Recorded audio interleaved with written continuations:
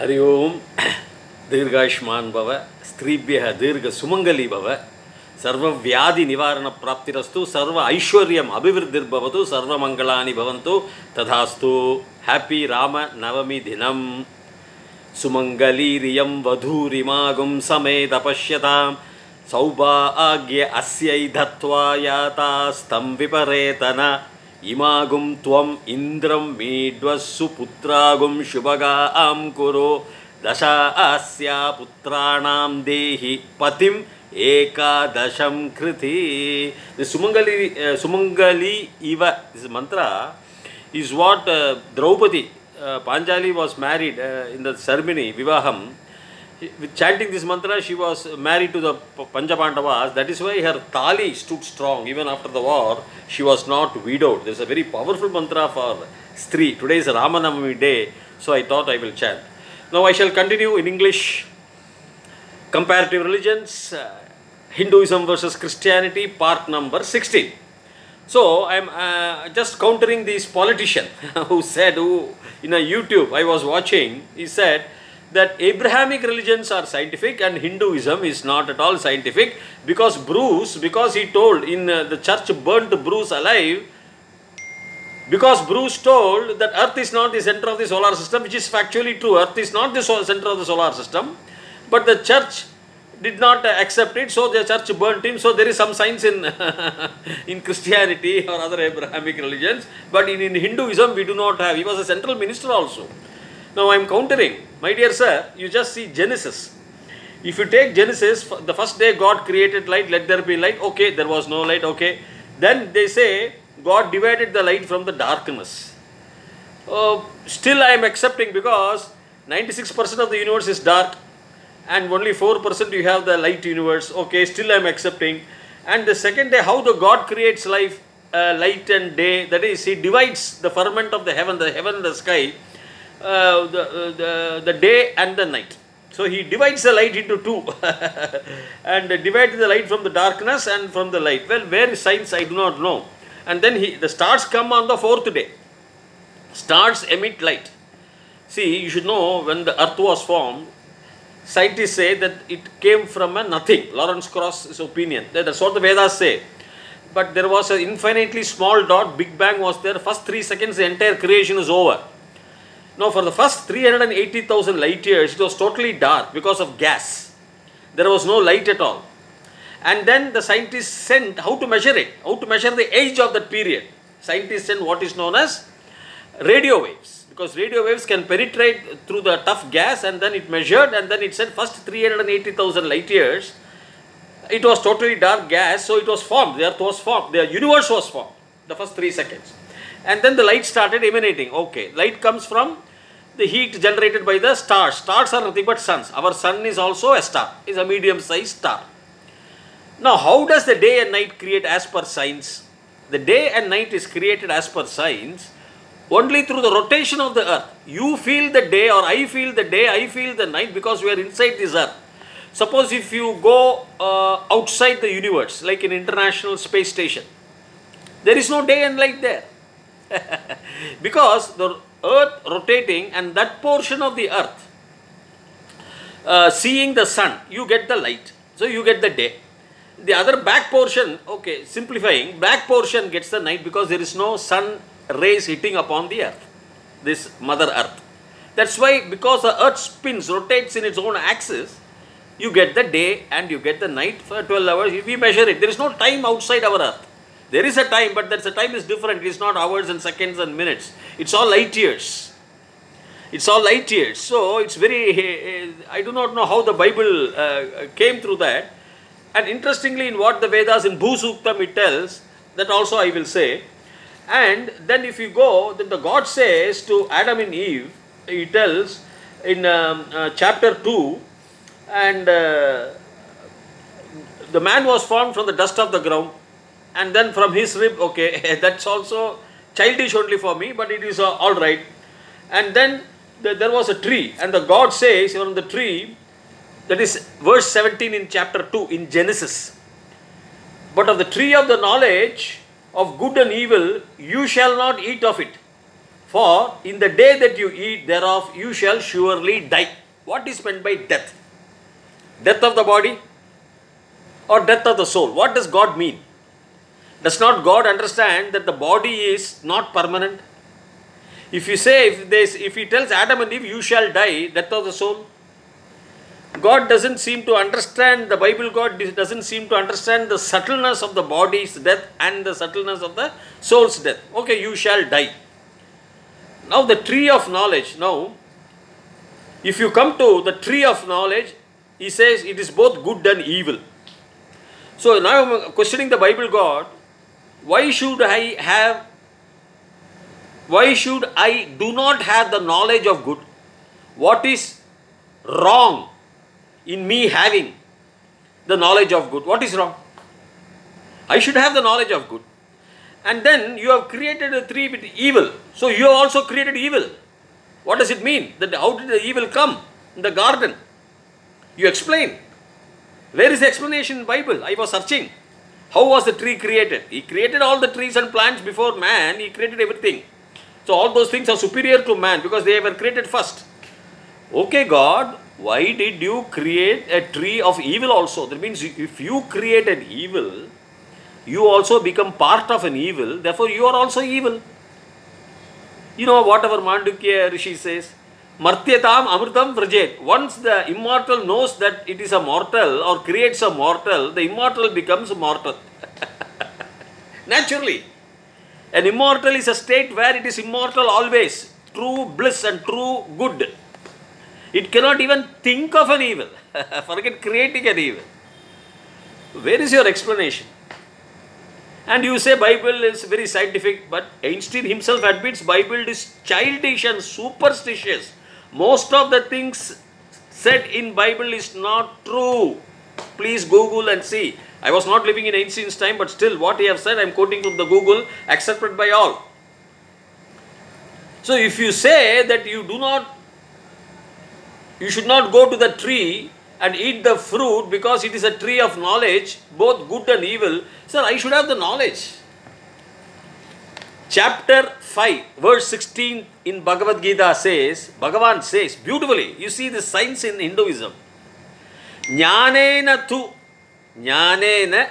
means but or something like that. Jnanena by jnanena tu tat ajnanam, that ignorance, yesham, of whose, nashatim atmanaha. Nashatim is second vibhakti, nadim, like that, ekavachanam.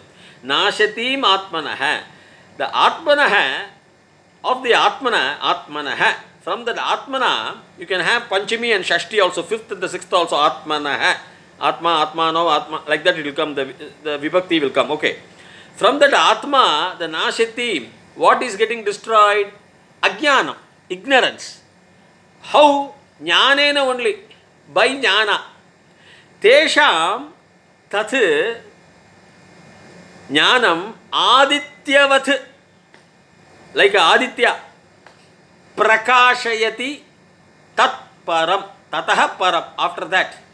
So once the ignorance is destroyed by the knowledge, from that atma, tesham, those, that jnanam adityavat, like a suryan, adityavat means like just like a suryan, prakashayati is made to shine, the destruction of the ignorance by the knowledge of that atma, nashatim, which is destroyed. Which destroys? The knowledge. By the knowledge, the ignorance is destroyed, and then that atmanas, those atmanaha, prakashayati adityavat, tataha param, after that. Once the knowledge is destroyed by ignorance, those atma will shine like a surya, adityavat, tataha param, tat param. After that, see, the knowledge is, there are a lot of points. Those who are having the name, I have already told you, the name of sun. That is, if you do the Gayatri Japa, the rays of the sun will enter your body. It will make your body shine. It will energize. Okay.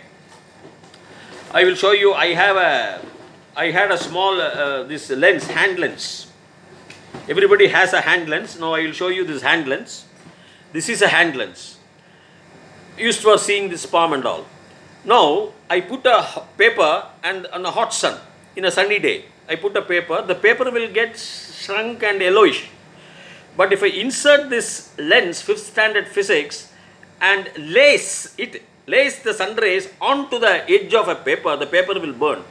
Now this is not a matchbox, or this is not any what is known as fire material, combustible. It is not a combustible at all, material at all. It cannot create fire.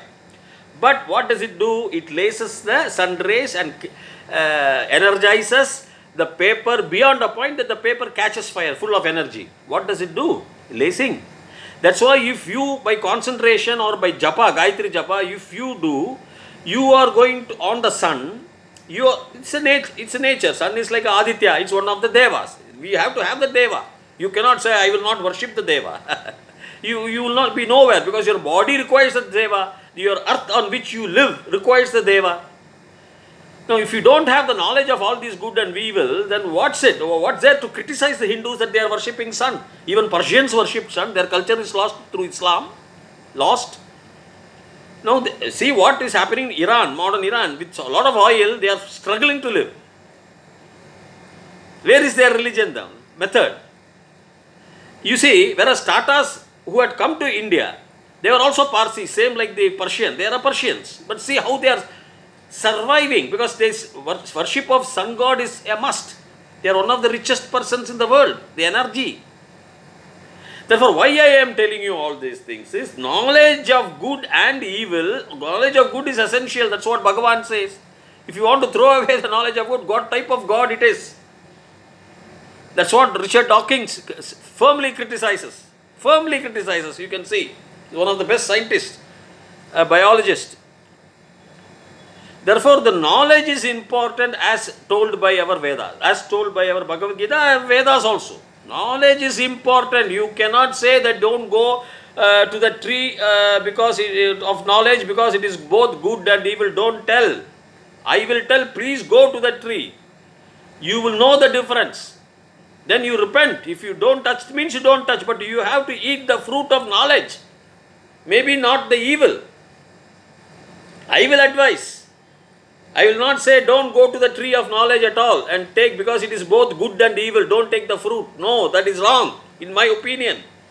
I will say go to the evil, go to the tree, take the fruit of knowledge, eat the fruit of knowledge, don't touch the other fruit which is evil. Or why did God create both evil? God cannot create evil. The evil is in your mind. The devil is in our mind, in my mind. When I become wicked by thoughts, then I become a devil. God did not create a devil. The devil is by our emotions, by our thoughts. Let noble thoughts pour from all sides. Ano badraha kritavoyantu vishwataha. Rigveda, book 1, verse number 89. Please see. Buddha says, you are made up of your thoughts only. If our thoughts are evil, we are evil.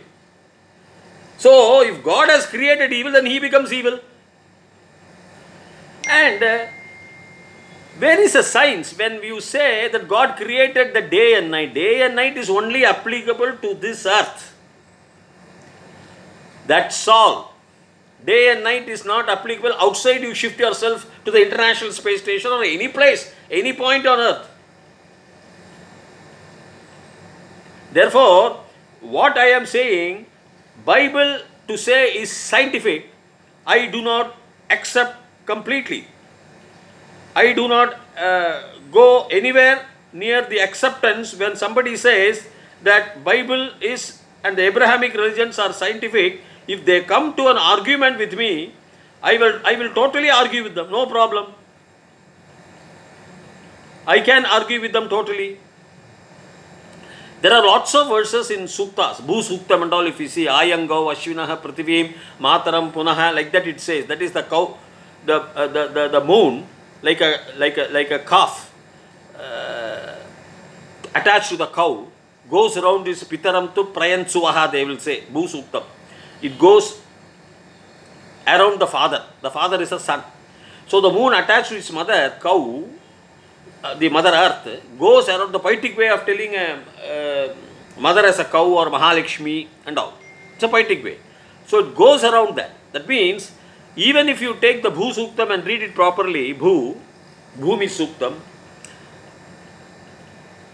the moon is attached to the earth just like the calf to the cow.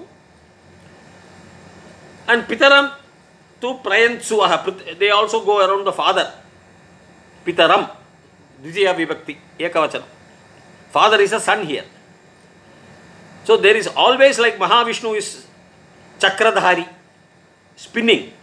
See, the earth, the Chakra, the Ayuda, spinning Ayuda, no culture, no civilization had for their gods. Come on, tell me. The entire universe is spinning, the earth is spinning, the solar system is spinning and rotating around the Milky Way gravity point, the dark hole, the black hole. So the concept that that is wrong, this is right, is Bible is scientific. Oh my God, if you take Bible and read, there is no science at all as far as I am concerned, conforming to modern science.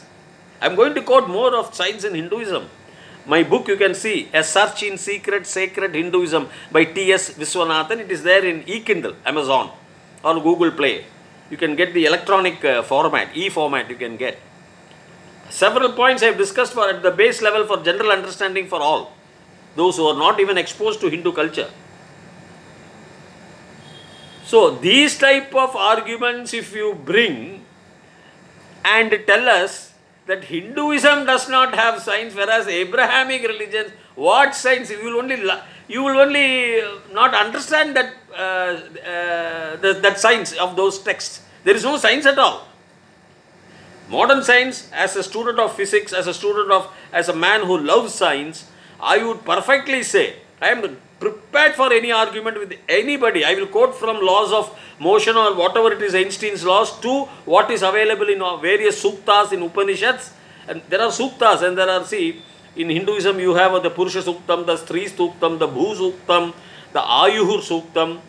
You have a lot of suktams, sukta, these are there. Some may be poetic, but some are very really scientific. And I will quote from all those Upanishads, the Vedas, the texts where they appreciate in a poetic way.